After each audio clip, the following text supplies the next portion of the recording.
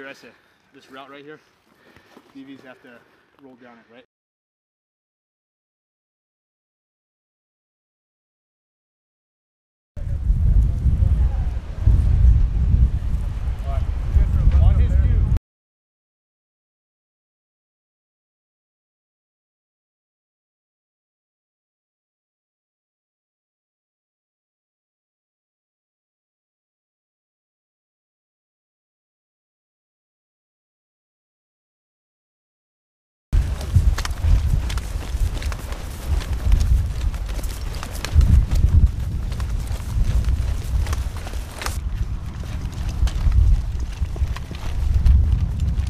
Yeah, you can. You can take that berm right there by the red roof. Yeah, right there. I got white you on house the with the backside. white roof. Yeah, over there. Follow me. Radio. Hey, push back and take All right, that is where you're putting guns. Covering up down that road. Okay. Second gun's going in this berm right beside this white house with the red roof, facing down this little street coming at us that we can't really see down. Cool. Perfect. There's no one that way of us. Until they start shifting this way, everyone else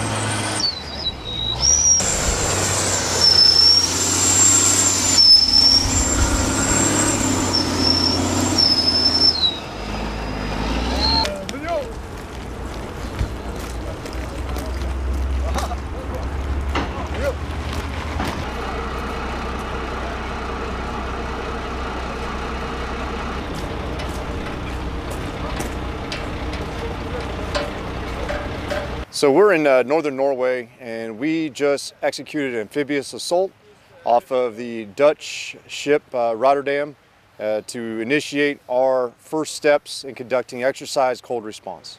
This is a very unique situation for the United States Marine Corps to be embarked on a Dutch Royal Naval vessel and then conduct amphibious assaults off of that vessel. No one has done it in our battalion, and no one has done it, I think, at all, ever. And so this is a first not only for the Dutch Royal Navy, but also for the Marine Corps, specifically here in the High North. The message that it sends is that we're strong. The message that it sends is that we are united. In these times, that is the most important message that we can send, that we're doing this together as a team. Marines from day one are told that we're going to fight in any climate in any place. And I think being here with NATO solidifies that. And nothing changes. We always train hard, and we train for whatever may happen in the world. For us to be able to have that interoperability with all of our allies and be a deterrent force here is incredibly important. So all the Marines have really enjoyed learning from the Dutch and learning from the Norwegians about how to survive and thrive in a cold weather environment in the far north. And I think that the other countries have learned from us as well. We created this exercise 2 years ago, and there has been 2 years of planning. We haven't changed the exercise objectives much. We have stand to. We had enough forces available to reach the exercise objectives. At the same time, some nations had to deploy other places in the world. That's normal, quite normal. We also had to deploy a frigate to the Mediterranean. But what is good is that we have the command network and available assets necessary to reach our training objectives. What it means for me is the importance to rehearse our plans and to exercise together with the allies, because we need to be prepared. And the most important thing I do is to avoid war on NATO territory. That's my job. And to reach that goal, we need to exercise and to have a credible capability. So I think that's the most important part of it.